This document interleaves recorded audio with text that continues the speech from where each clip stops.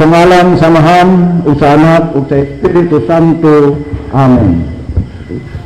Pabiling sa pagtindog, o dunga nating ampuon, ang pangadion sa matag adlaw. Ang tanan, Ginoong Diyos, sudunga kami sa imong mga mata nga mapuanguron. Imong gipurong-purungan sa himaya nga dili matapos, ang imong sulugoon nga si Lorenzo Ruiz. Tungod sa iyang mga pangaliya, hatagi kami sa grasya nga among gipangayo, pinaagi nining nobenaha.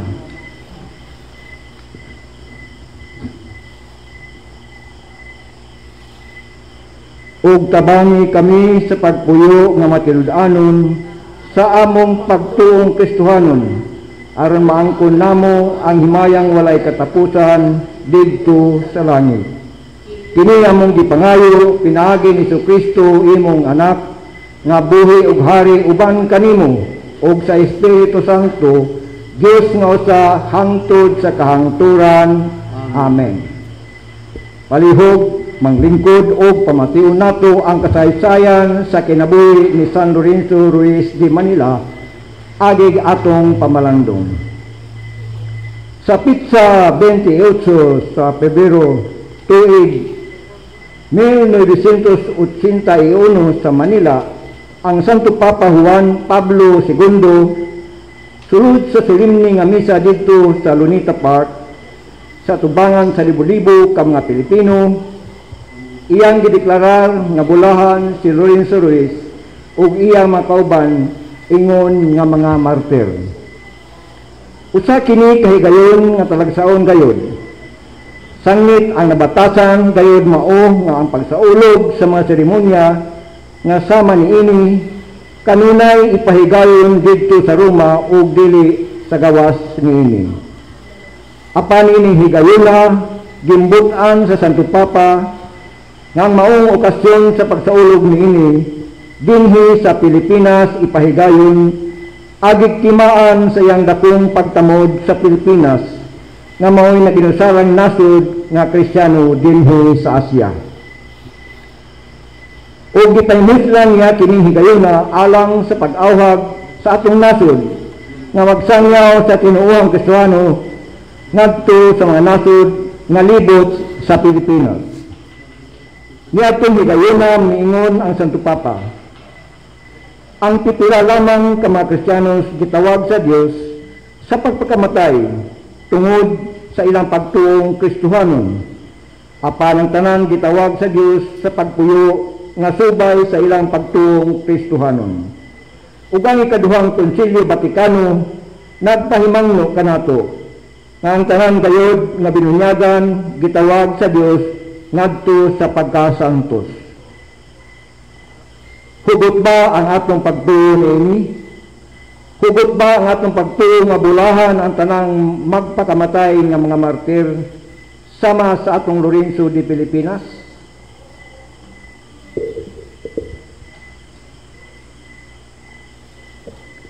Palihog mangluhod ang tanan o madungan kita sa pagampo sa ikasiyam nga adlaw. Amahang langit nun, nagapasalamat kami kanimo tungod sa talagsaong himaya nga imong gihatag kang San Lorenzo de Pilipinas. Tungod sa iyang mga pagngaliya, hatagi kami sa grasya, sa pagpuyo subay sa among pagtuong Kristohanon. Luwasa kami sa tanang katalagman sa lawas ug kalag, ug hatagi ang among nasod nga Pilipinhon sa panagdait nga among gipangandoy. Kini among gipangayo pinaagi ni Kristo nga among Ginoo. Amen.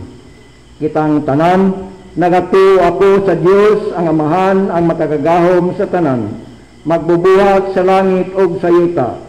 Nagatuo ako kang Kristo, iyang bugtong anak, atong Ginoo. Gipanamkon siya sa ngalan sa Espiritu Santo, nataw gikan ni Maria nga ulay, nagantot sa sugo ni Poncio Pilato, gilansang sa krus, namatay o gilubong. Miadto siya sa mga nangamatay, sa ikatulong adlaw nabanhaw siya, misaka siya sa langit ug nagalingkod sa tuo sa Dios Amahan, makagagahom sa tanan. Mubalik siya aron paghukom sa mga buhi ug sa mga minatay. Nagatuo ako sa Espiritu Santo, sa santos o katoliko nga simbahan, sa panag-ambit sa mga santos, sa kapasayloan sa mga sala, sa pagkabanhaw sa lawas, o sa kinabuhing walay katapusan. Amahan namo nga naa sa mga langit, pagdaydon ang imong ngalan. Umabot ka namo ang imong gingharian. Matuman ang imong pagbuot dinhi sa yuta, maingon sa langit.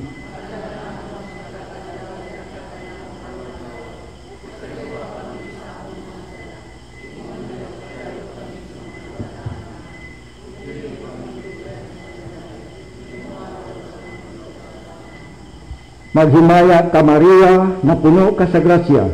Ang Ginoo anak kanimo. Bulahan ka sa mga babaeng tanan, o bulahan usab ang bunga sa tiyan mo nga si Jesus.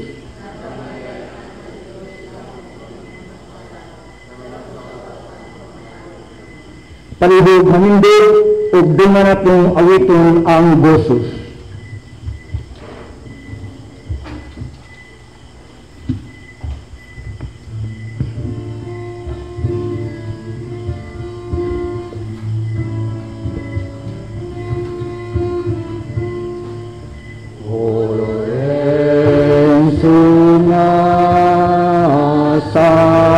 Santos, inabuhi mong itubyan,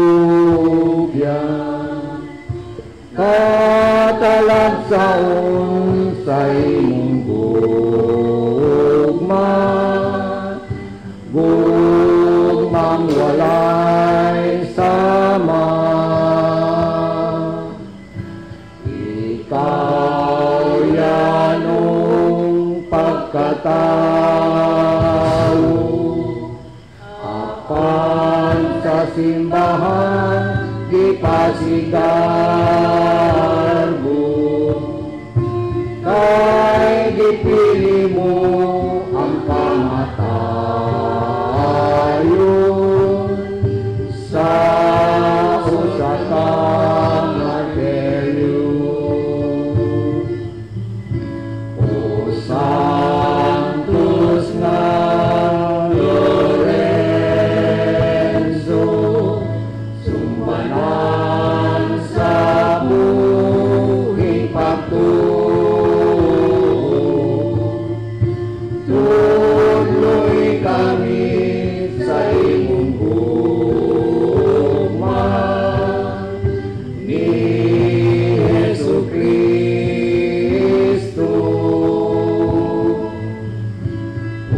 Ang imong kasakitan, sa gibutan man sa kahitasan, ug nahitabo ang kabulahanan sa tanang katawan. O sulundon nga Lorenzo, ipili mong pagkamartiryo,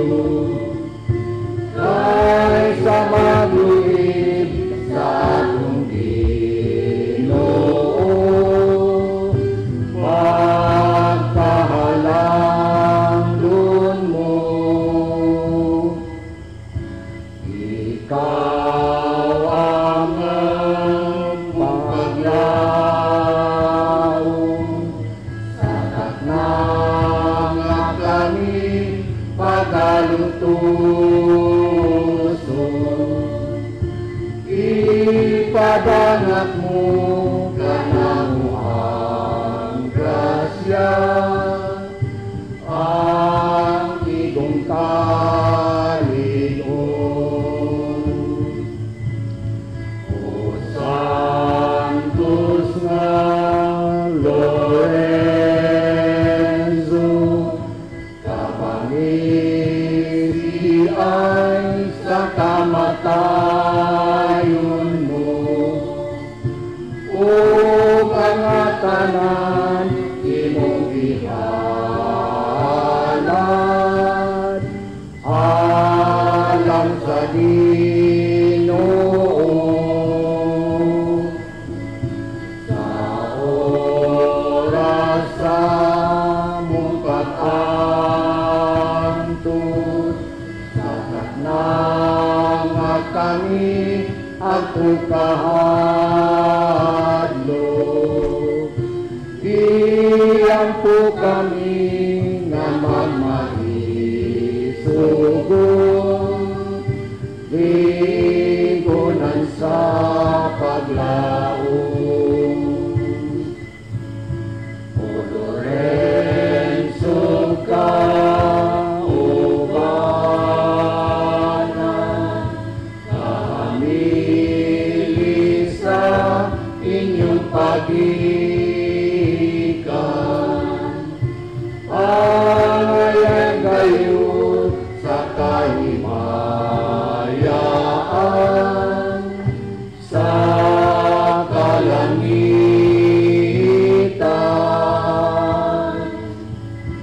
Ang inyong kamatayon, bukas ka Kristuhan kadaugan,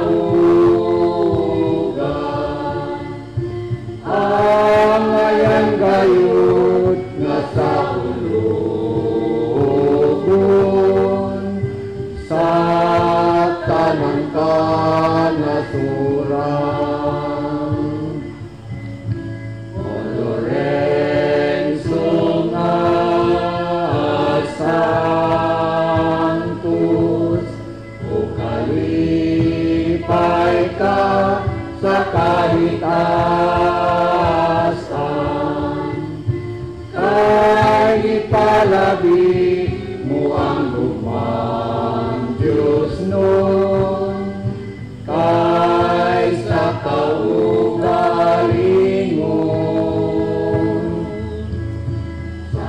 Salamat sa akong Ginoo,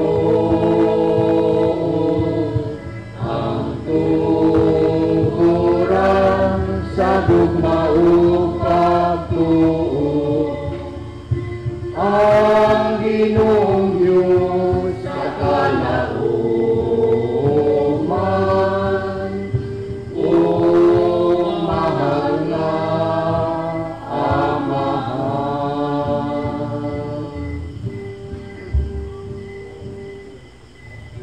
Sa ngalan sa Amahan o sa Anak o sa Espiritu.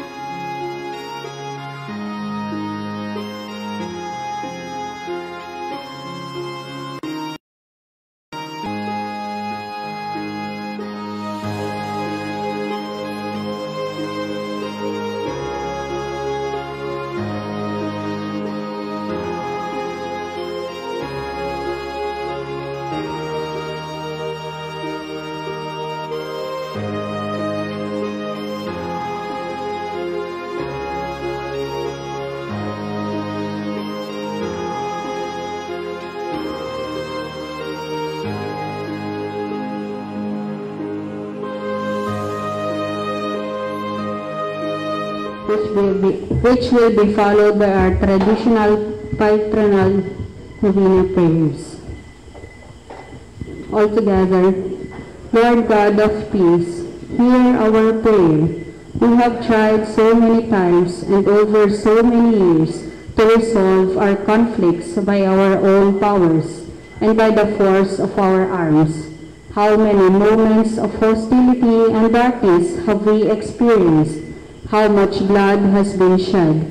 How many lives have been shattered? How many hopes have been buried? But our efforts have been in vain. Now, Lord, come to our aid. Grant us peace, teach us peace, guide our steps in the way of peace, open our eyes and our hearts, and give us the courage to say, never again war. With war, everything is lost. Instill in our hearts the courage to take concrete steps to achieve peace. Lord God of Abraham, God of the prophets, God of love, you created us and you call us to live as brothers and sisters. Give us the strength daily to be instruments of peace. Enable us to see everyone who crosses our path as our brother or sister. Make us sensitive to the plea of our citizens who entreat us to turn our weapons of war into implements of peace, our trepidation into confidence, trust, and our quarreling into forgiveness. Keep alive within us the flame of hope, so that with patience and perseverance we may opt for dialogue and reconciliation. In this way, may peace triumph at last, and may the words division, hatred, and war be banished from the heart of every man and woman. Lord, diffuse the violence of our tongues and our hands. Renew our hearts and minds, so that the word which always brings us together will be brother, and our way of life will always be that of shalom, peace, salam. Amen. Please be seated.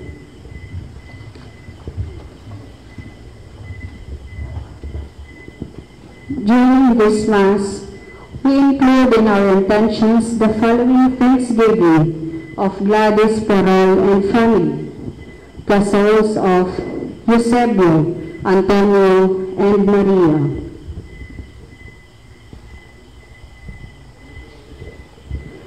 My dear brothers and sisters in Christ, a blessed good evening to all.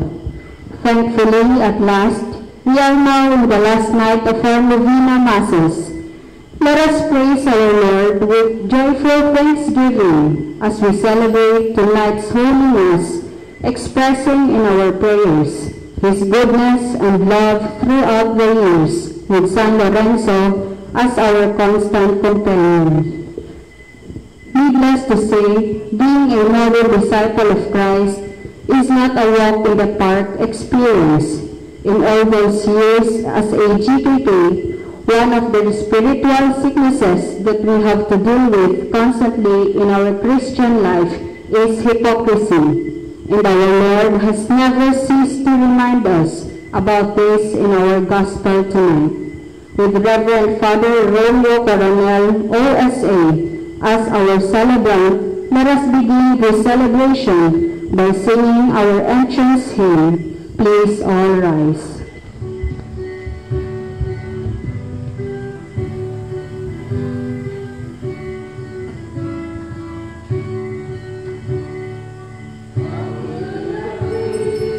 Thank you.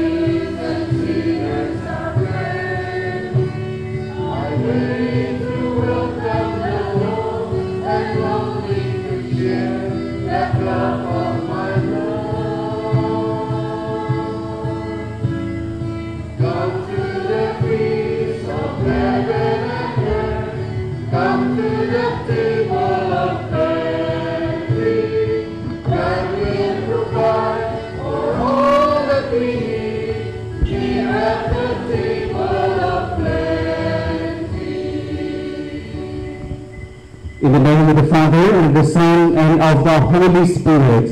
Amen. The grace of our Lord Jesus Christ, and the love of God, and the communion of the Holy Spirit be with you all. And with your spirit. Good evening, everyone. We are now on the 9th day of our preparation for our feast day of San Lorenzo Ruiz, din sa inyong GKK. Congratulations, may Fiesta. Oh, may tubok, initan sa mga tangan, ugma pa mga kuhan aso.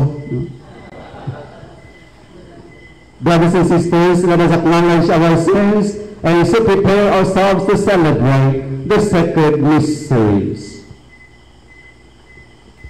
I confess, Almighty God, and to you, my brothers and sisters, that I have greatly sinned in my thoughts and in my words, in what I have done, in what I have failed to do, through my fault, through my host giver's fault.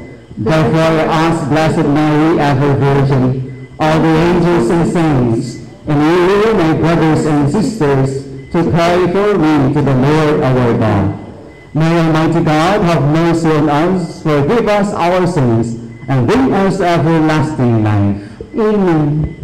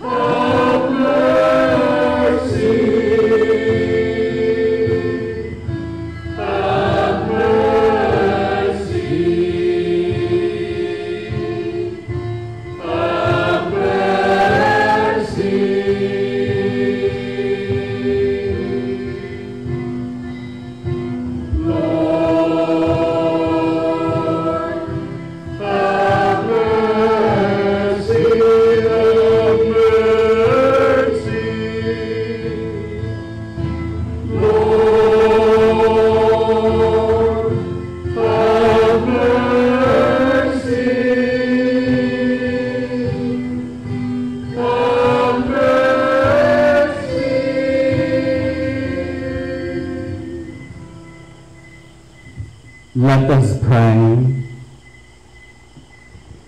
O God, by whom we are redeemed and receive adoption, look graciously upon your beloved sons and daughters, that those who believe in Christ may receive true freedom and an everlasting inheritance. Through our Lord Jesus Christ, your Son, who lives and reigns with you in the unity of the Holy Spirit, one God, forever and ever. Amen. Please all be seated.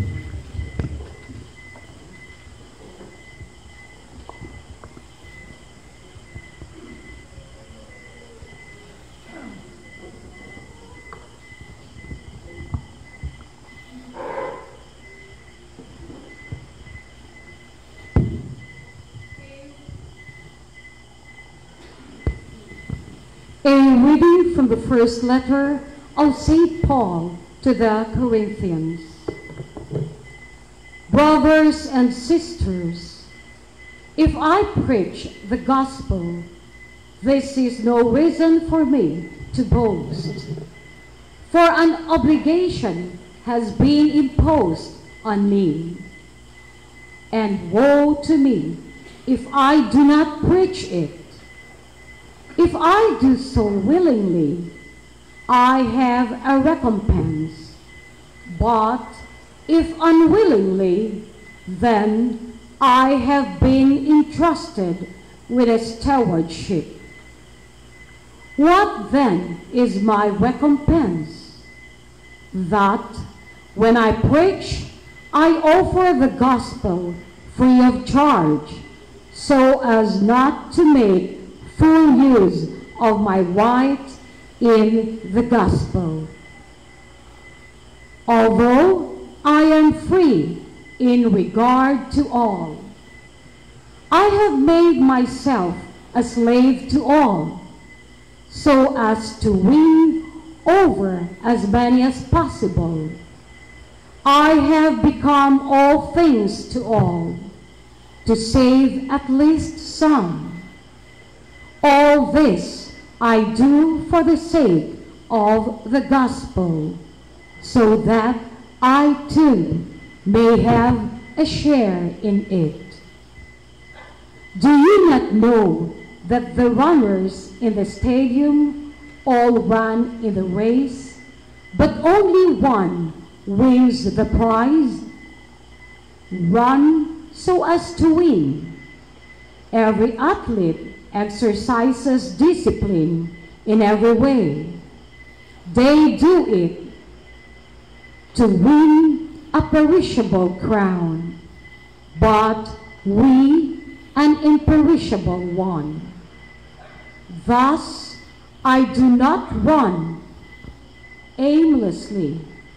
I do not fight as if I were shadow boxing.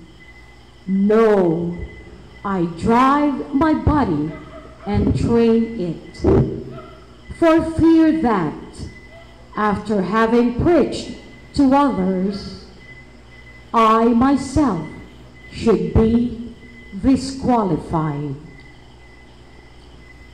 The word of the Lord. Thanks be to God. How lovely is your dwelling place, Lord mighty God.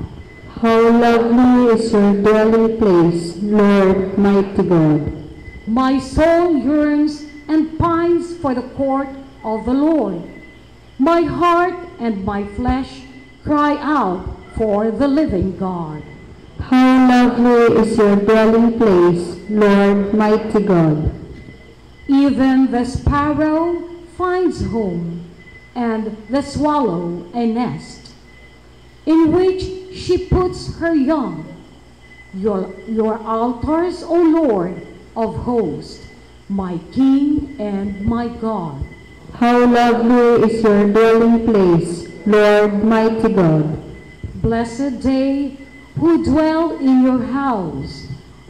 Continually they praise you.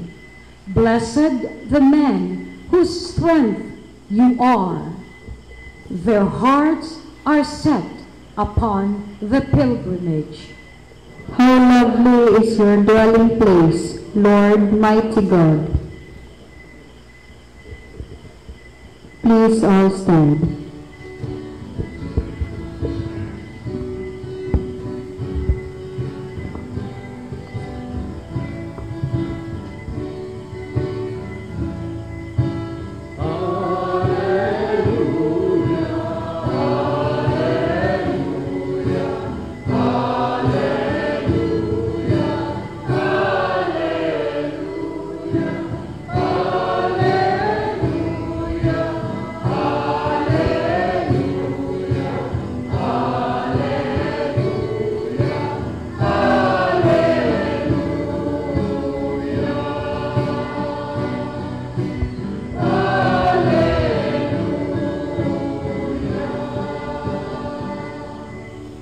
The Lord be with you. And with your spirit. A reading from the Holy Gospel according to Luke. Glory to you, O Lord.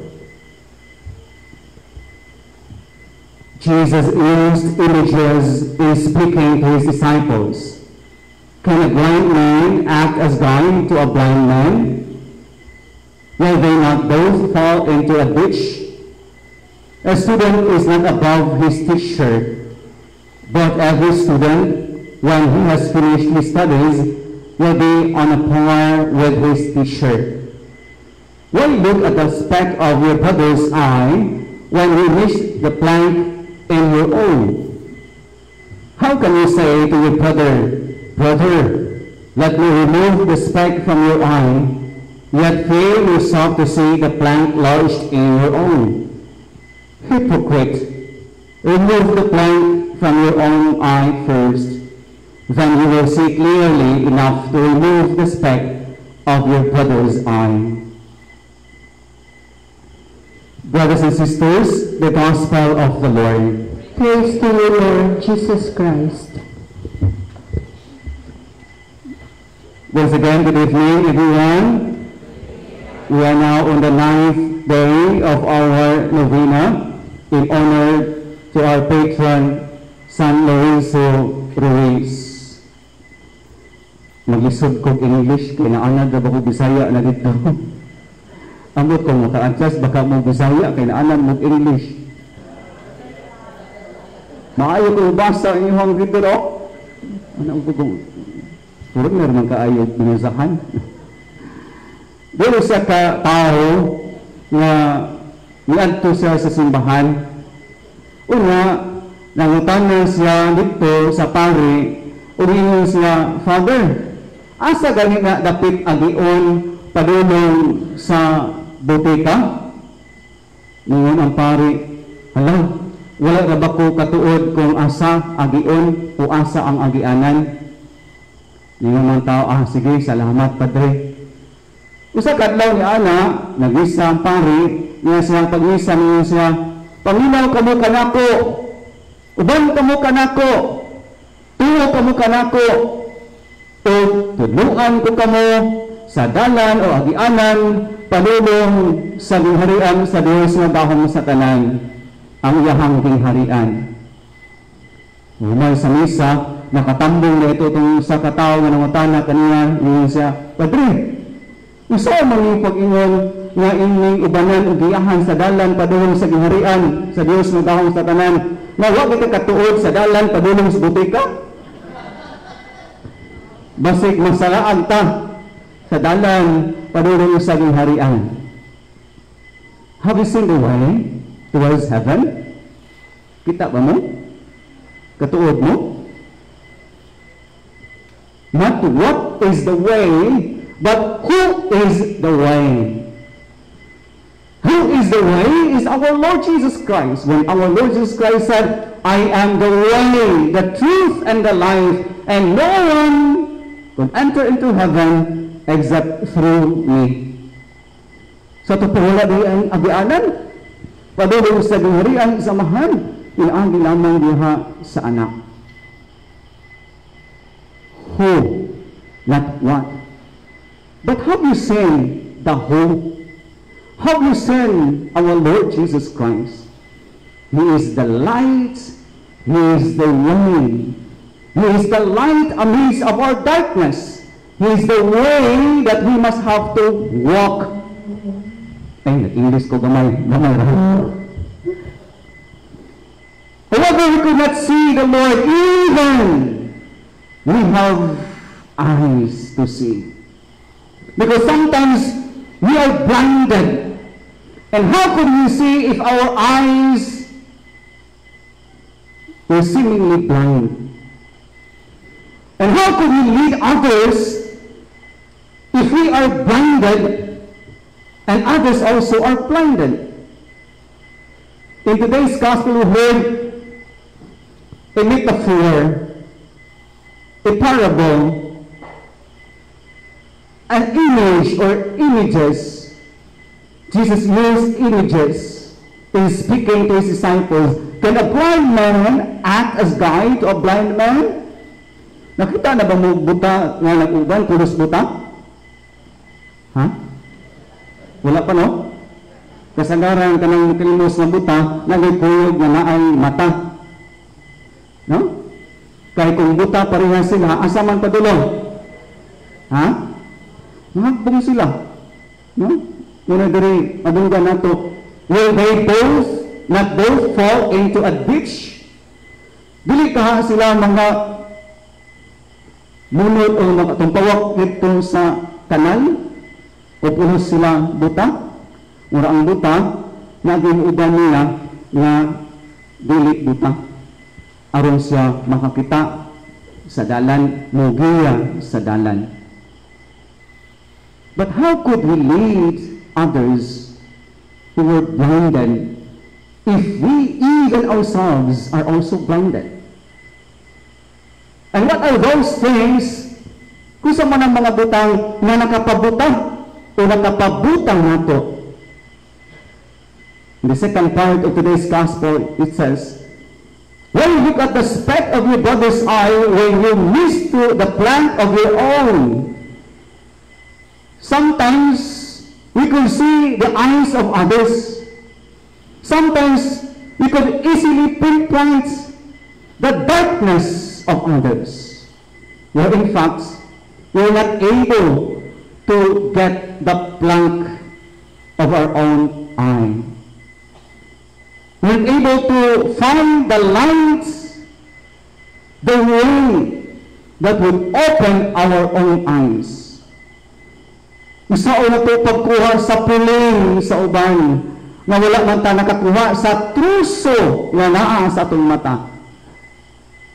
If we will say that others are blinded, without us knowing that we are more blinded than others.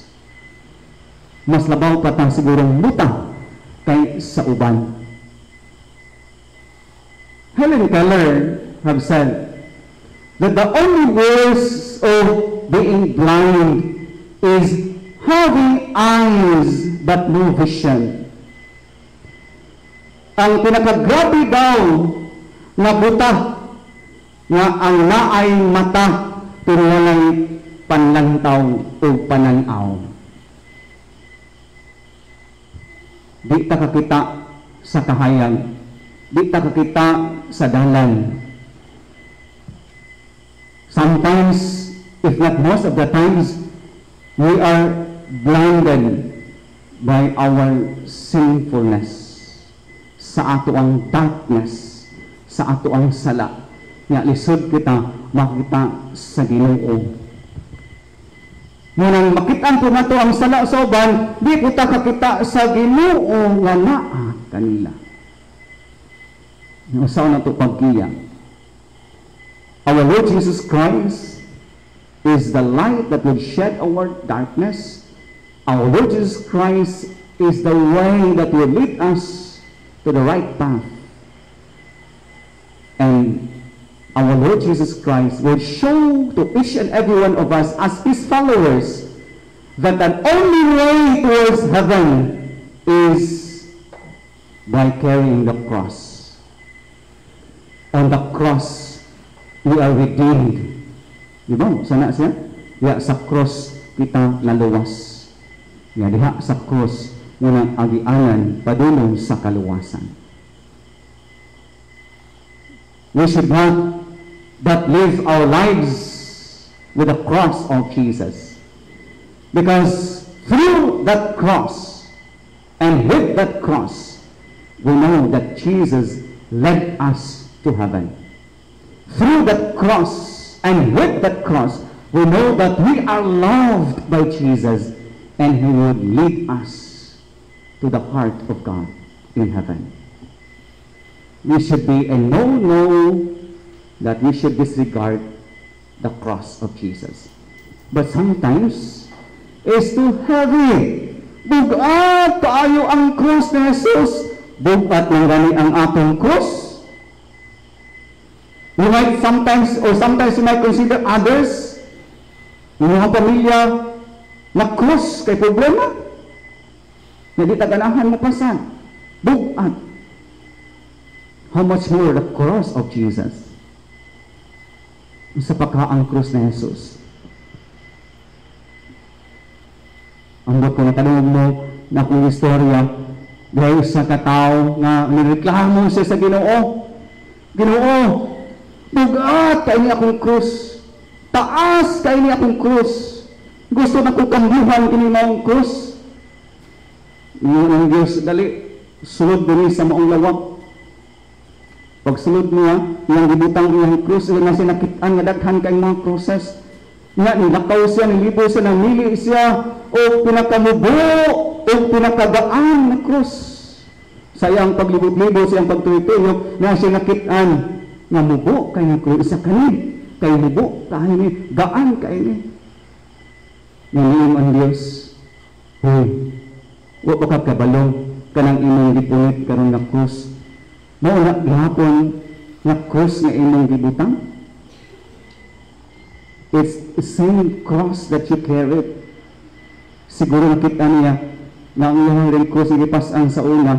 Pagkakita niya, napaday mas bugat pa, napaday mas taas pa, mo itong napilian niya, iyahagyapon kaugaling ng krus. Sometimes reklamo ta, bukat, taas atong cross. Pero naapay mas daghan pa nga nagpasan o bukat o taas nga cross. O labaw sa tanan, mas taas o bukat ang cross na Jesus. Apan mo na siya agianan padulong sa atong kaluwasan. Nga na siya agianan padulong siya ang gingharian. Niingot kayo, niingon ang atong mahal nga Santo Papa, Pope Francis said, when he walked without the cross, when he built up without the cross, when he preached Christ without the cross, we are not the disciples of the Lord. Ipadayon siya, we are cardinals, bishops, priests, and so others, but without the cross, we are not the disciples of the Lord. Without the cross of Jesus, we could not be the students of the Lord. Diha sa itong pagka-estudyante, atong tunan si Jesus. Dili banta mulabaw ni Jesus, apan kung tunaw nato siya. A student is not above his teacher, but every student, when he has finished his studies, will be on a par with his teacher. May sama kita niya. Maabli ang atong mga mata. Mahimo kita nagiya sa matag usa. Having eyes, not worse of being blind, because our eyes could see the vision, could see the Lord, and could lead others to the right way. Si San Pablo, ngayon siya nga ang kinabuhi usa ka lumba. Erase, siya yung giingon dinhi. From the first letter of Paul to the Corinthians,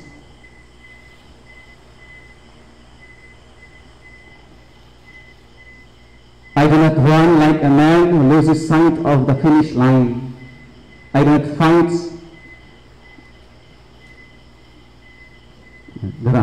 You know that while all the runners in the stadium take part in the race, an award goes to one man. In that case, run so as to win. Run and continue running with our eyes open, in seeing the Lord and leading others towards God. Dili unta kita buta, kundi kita manggigiya guys to one another in leading to heaven. Let us all stand for the prayers of the faithful. As the psalmists have said, the Lord withholds no good thing from those who walk in sincerity. With this confidence, let us now open our hearts and express with our lips our needs in supplication by praying, Father, listen to your people.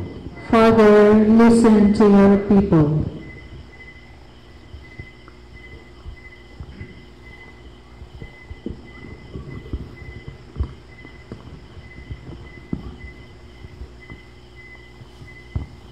For our universal church, that her leaders, most especially Pope Francis, will live their lives in accordance with the gospel.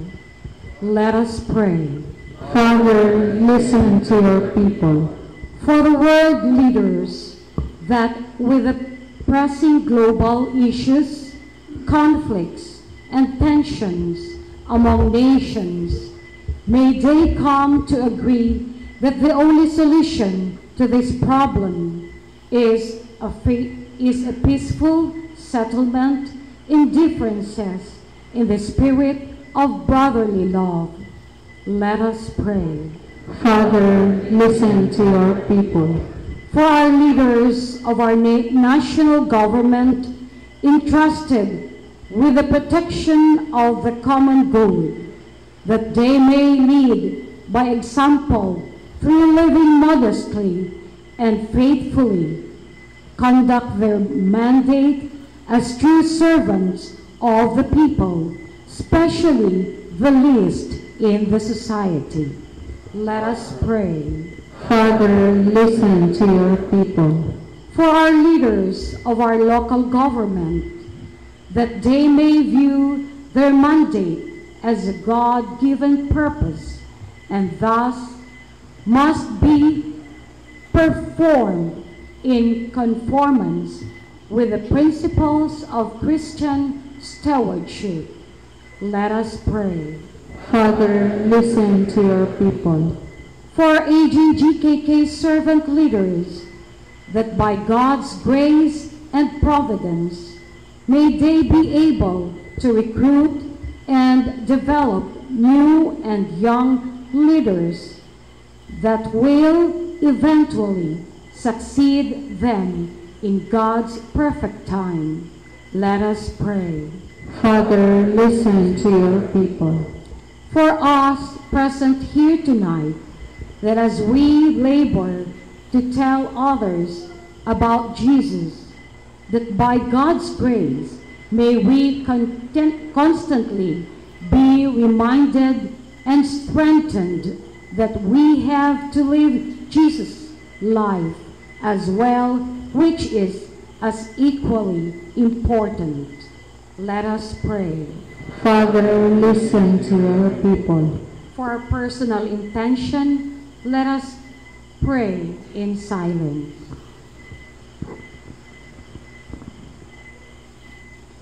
Father, hear the prayers of your people gathered here before you. May you grant them in accordance with your will, through Christ our Lord. Amen.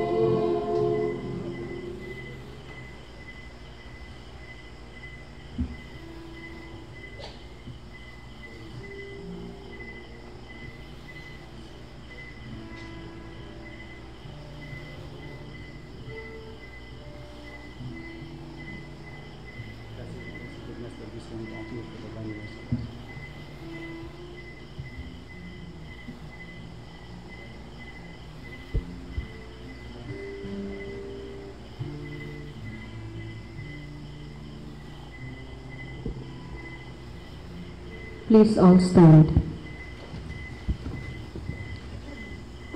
Pray, my brothers and sisters, that my sacrifice and yours may be acceptable to God Almighty Father. May the Lord accept the sacrifice of your hands for the praise and glory of his name, for our good and the good of all His holy church. O God, who gave us the gift of true prayer and of peace, graciously grant that through this offering we may do fitting homage to your divine majesty, and by partaking of the sacred mystery, we may be faithfully united in mind and heart, through Christ our Lord. Amen. The Lord be with you. And with your spirit, Lift up your hearts. we lift them up to the Lord. Let us give thanks to the Lord our God. It is right and just. It is true, right, and just, our duty and our salvation, always and every way to give you thanks. Lord, Holy Father, Almighty and Eternal God, for we know it belongs to your boundless glory that you came to the aid of mortal beings with your divinity, and even fashioned for us a remedy out of mortality itself, that the cause of our downfall might become the means of our salvation through Christ our Lord. Through him the host of angels adores your majesty, and rejoices in your presence forever. May our voices, we pray, join with theirs in one chorus of exultant praise as we acclaim.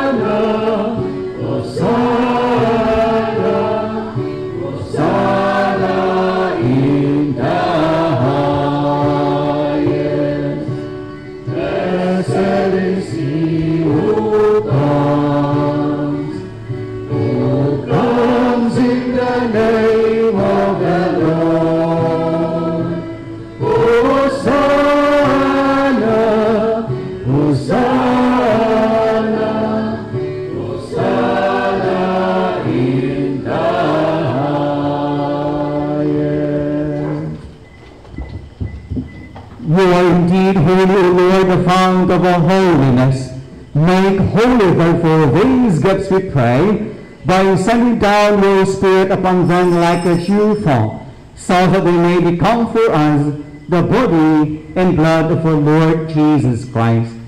At the time he was betrayed and entered willingly into his passion, he took bread and giving thanks, broke it and gave it to his disciples, saying, "Take this, all of you, and eat of it, for this is my body, which will be given up for you."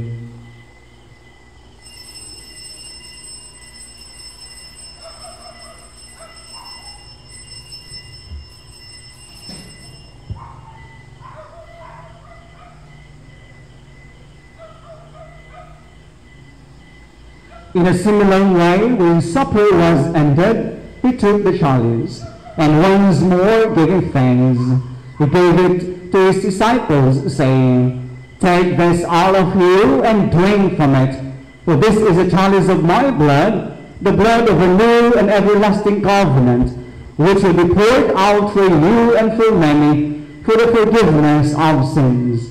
Do this in memory of me."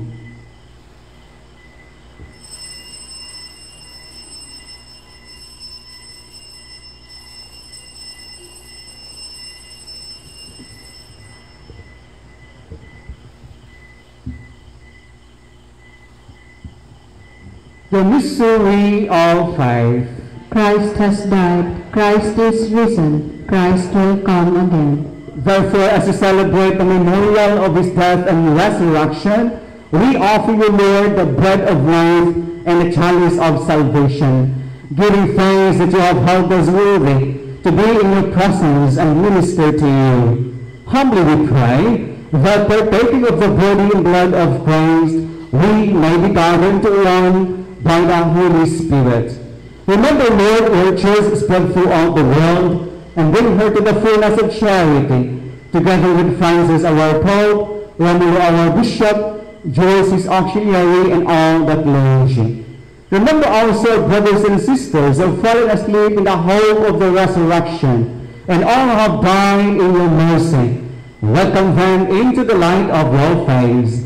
Have mercy on us all, we pray, that the Blessed Virgin Mary, Mother of God, Blessed Joseph, her most chaste spouse, with the blessed apostles, and all the saints, San Luis who have pleased you throughout the ages, we may be made to the cool ears of eternal life, and we praise and glorify you through your Son, Jesus Christ.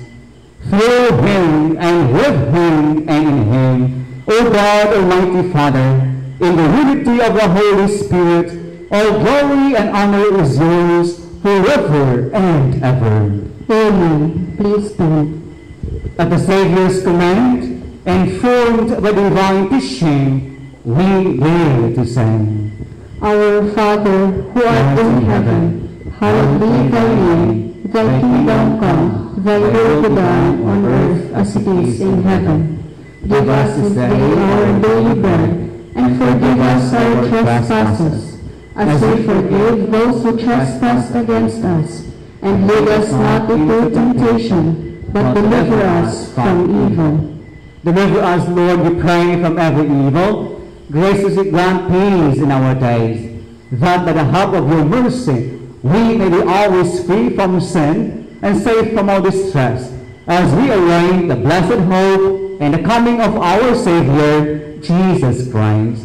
For the kingdom, the power, and the glory are yours, now and forever. Lord Jesus Christ said to your apostles, Peace I leave you, my peace I give you. Look not on our sins, but on the faith of your church, and graciously grant her peace and unity in accordance with your will, live and reign forever and ever. Amen. The peace of the Lord be with you always. And with your spirit. Now let us offer each other the sign of peace. Peace be with you. Peace be with you. Lamb of God, you take away the sins of the world. Have mercy on us. Lamb of God, you take away the sins of the world. Have mercy on us. Lamb of God, you take away the sins of the world. Grant us peace. Please kneel.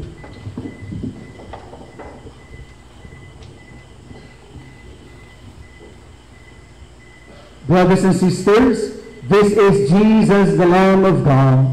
Behold him who takes away the sins of the world. Blessed are those called to the supper of the Lamb. Lord, I am not worthy that you should enter under my roof, but only say the word, and my soul shall be healed.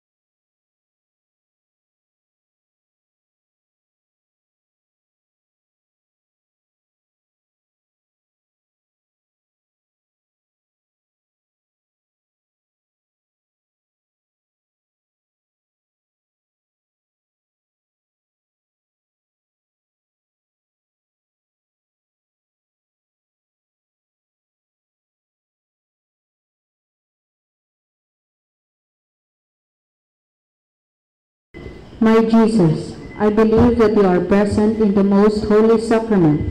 I love you above all things, and I desire to receive you into my soul.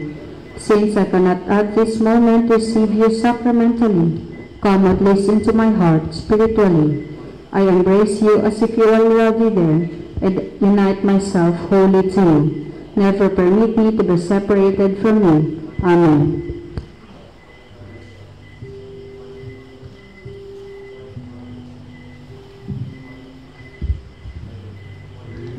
Remember how you love us to your death, and still we celebrate, for you are with us here. And we believe that we will see you when you come in your glory, Lord. We celebrate, we believe.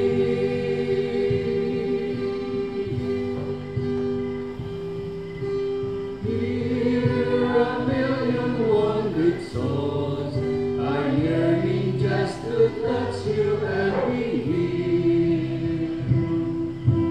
Gather all your people and hold them to your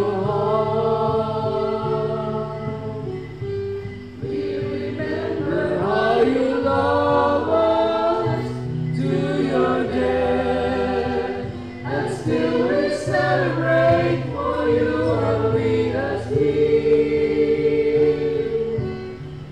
And we believe that we will see you when you come in your glory, Lord. We remember. Please all stand. We celebrate, we believe.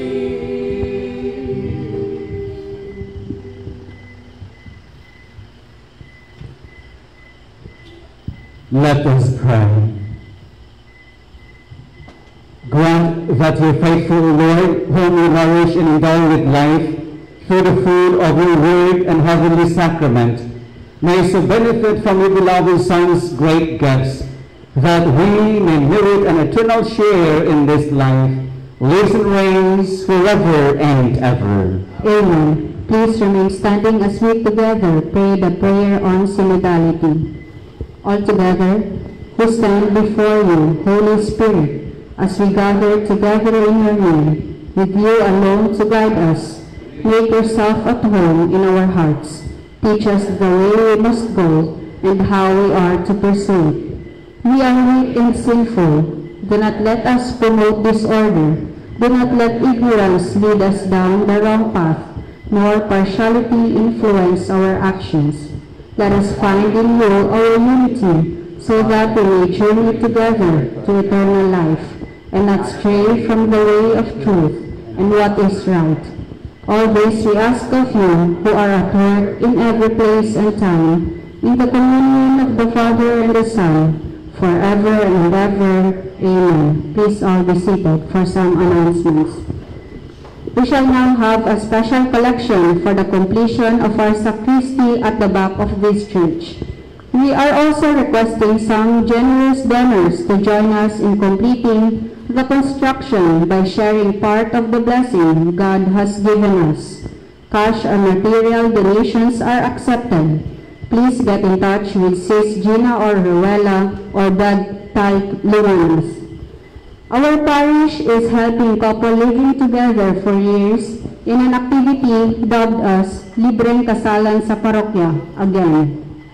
This will be on December 24, 2022. For more information, please get in touch with our parish office.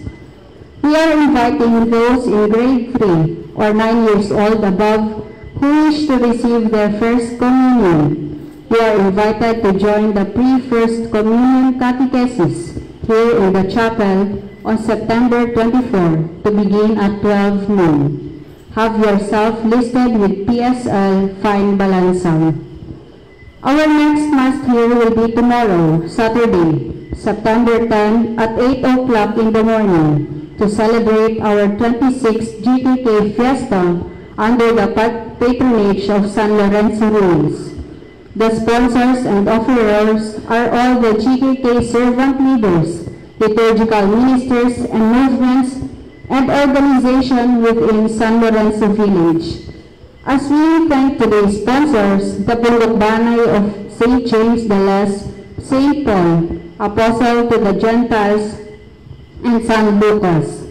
Ministers are Mass Preparation and Service, Brother Catalino Lumanas and Jovito Bermudez Jr., Extraordinary Ministers of Communion, Brothers Rogelio Sithar and Ernesto Coron, Commentator Sis Annalyn Bahal, Psalmist Sis Mary Louise Lisandra, and Lector Ms. Rian May Baldoza. Please all stand for the blessing and dismissal. The Lord be with you, And with your spirit. and may Almighty God bless you, the Father, the Son, and the Holy Spirit. Amen. The Mass has been offered. Go in peace and glorify the Lord by your life. Thanks be to God. Thank you so much, my brothers and sisters, for attending the Holy Mass tonight, our 9th day novena, preparation for our feast day of our patron saint, San Lorenzo Ruiz. Atong pakpatan ang natayusan. Viva San Lorenzo! Viva! Mas kusog pag ginaugma kay pista na. Masamot kusog pa mga mita po mo. So, mga gabi ipag-usap yung tanan. Advance Happy Fiesta to all of you.